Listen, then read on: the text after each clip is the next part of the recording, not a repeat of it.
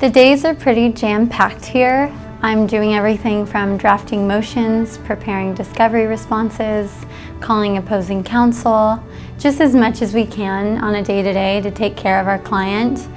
But definitely my favorite part of each day is when I get to speak with the client one-on-one and they get to tell me a little bit of their story and the pain and suffering that they've had to endure as a result of their accident.